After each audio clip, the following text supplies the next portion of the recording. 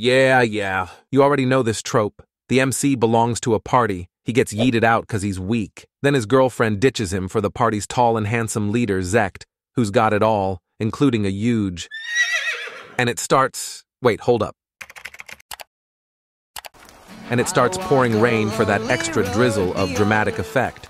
So what else can our boy do to continue the manga but to get all John Wick on us and bang? Wait a second, you guys, don't unzip just yet. Give me 10 seconds to explain the manga's background because it's kinda important. Our boy, Ceres, is actually a middle-aged man who got isekai'd into this realm as a young boy.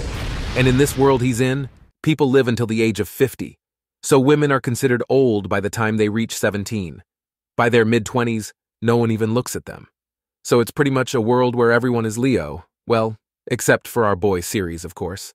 He's considered a gilf in this world, which stands for Grandma I'd like to... Now, let's get back to the story, shall we?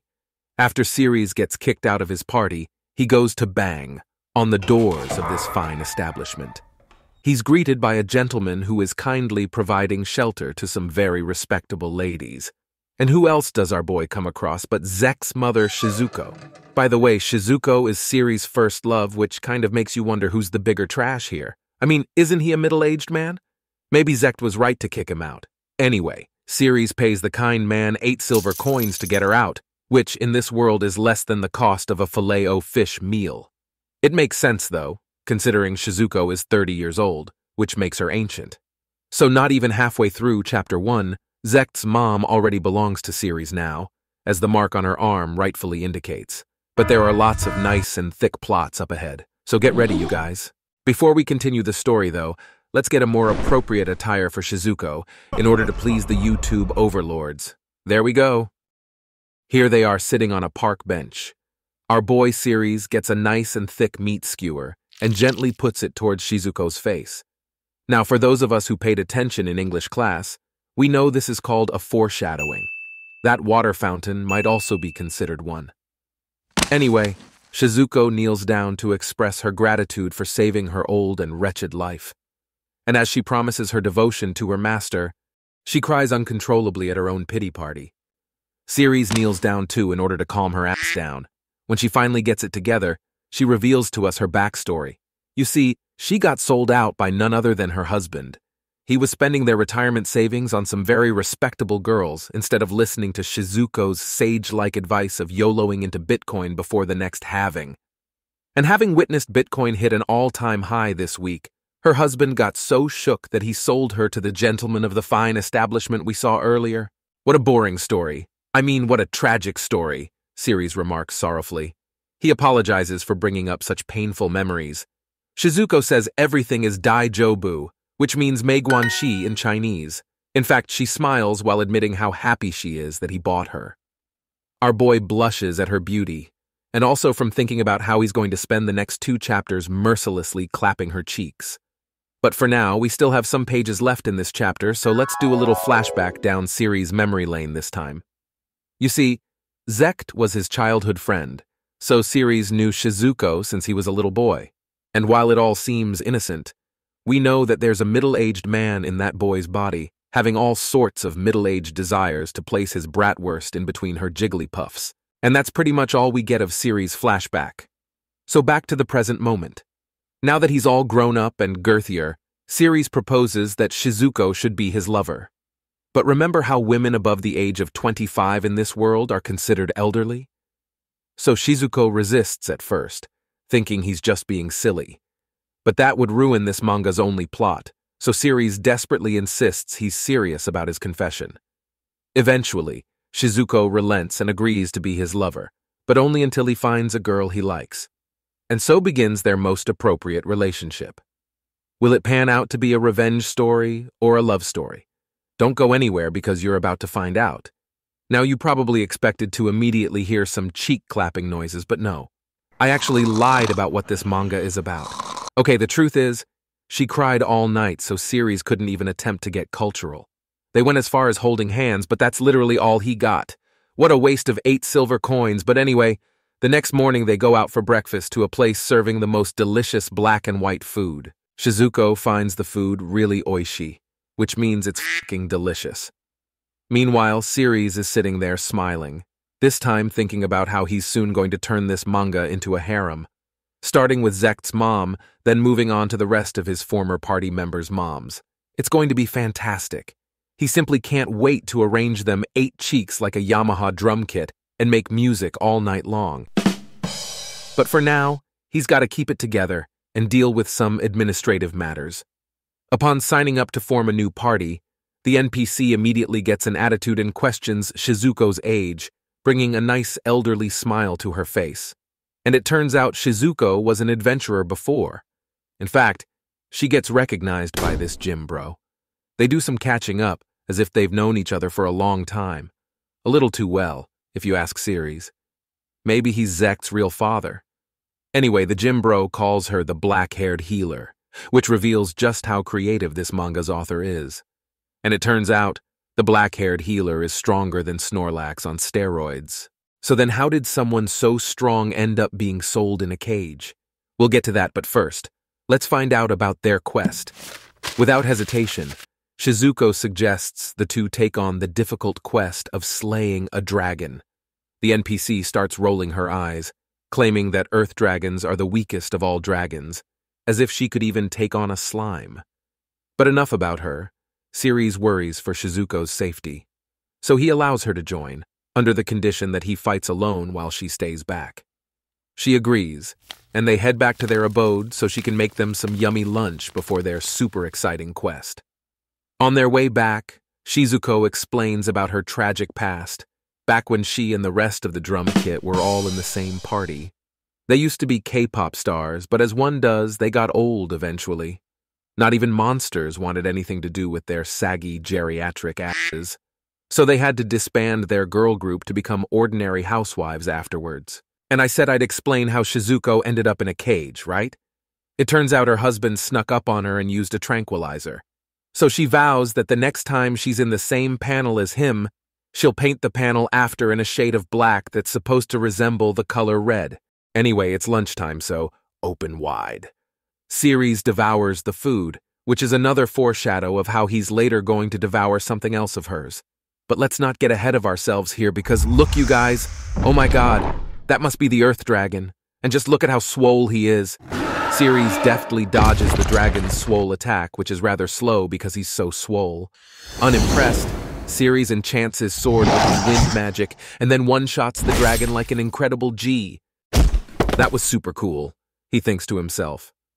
Ceres strikes a victory pose to celebrate, but holy shit, look out again. This time it's some sort of rock dragon. And gee whiz, that thing can shoot a giant flame out its mouth. Ceres tries to block the flame attack with his sword, which is just really stupid if you think about it. So Shizuko steps in to save the main character of this manga before he gets barbecued. Oh no, isn't that the rock dragon? I heard it's super strong, Ceres worries out loud. Then, right after saying that, he obliterates the dragon with one blow like the biggest show-off ever. But that's not enough to fill the German tank that is his ego. So he pretentiously shows off the dragon's heads to everyone at the guild. The gym bro gets impressed and asks Ceres how he managed to defeat such a formidable monster. In response, Ceres says he just clicked jump then attack to humbly downplay just how amazing he was. Because being strong just isn't enough. He wants to be known as modest, too.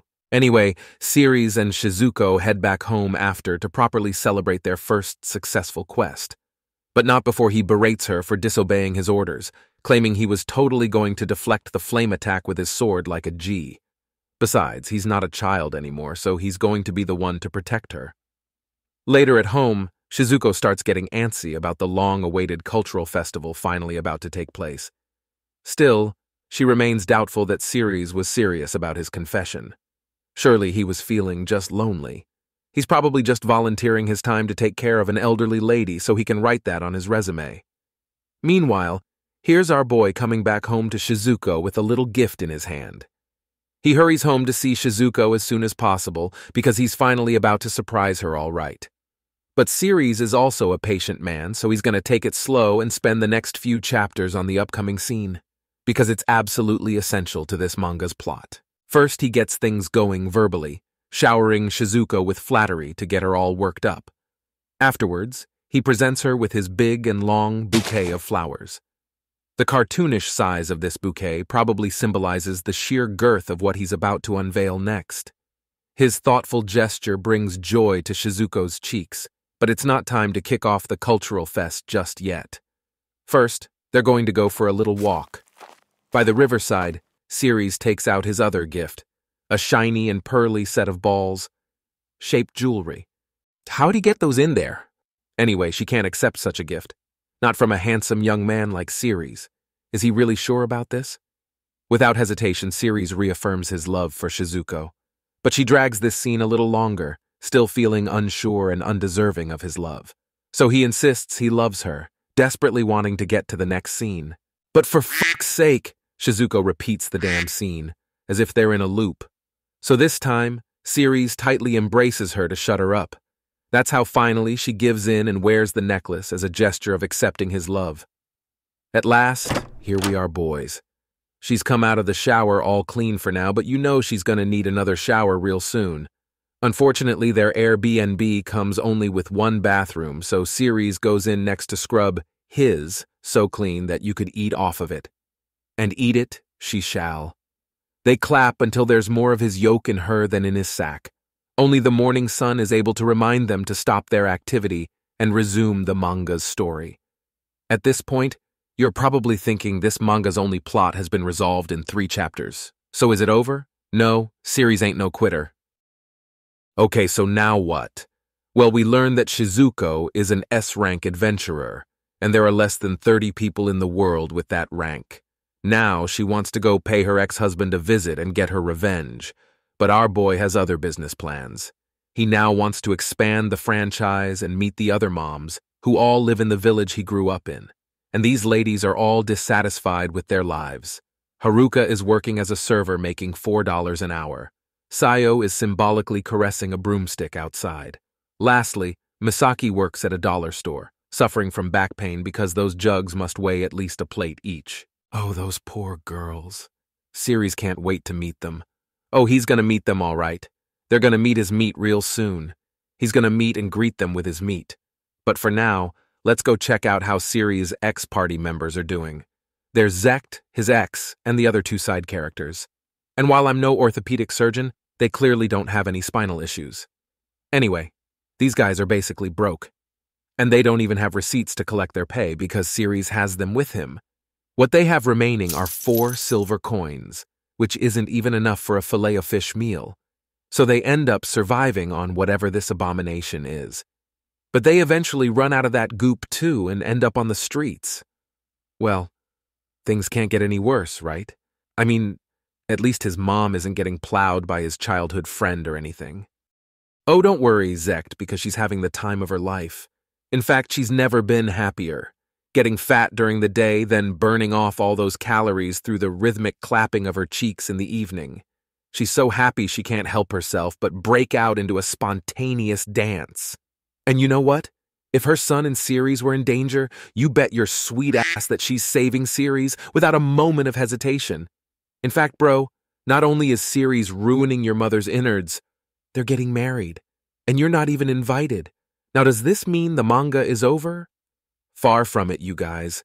There are even thicker plots up ahead of us, and Shizuko doesn't mind sharing as long as she gets first dibs. That, my dear viewers, marks the end of Chapter 5. As always, thanks for watching. Love you guys. Bye.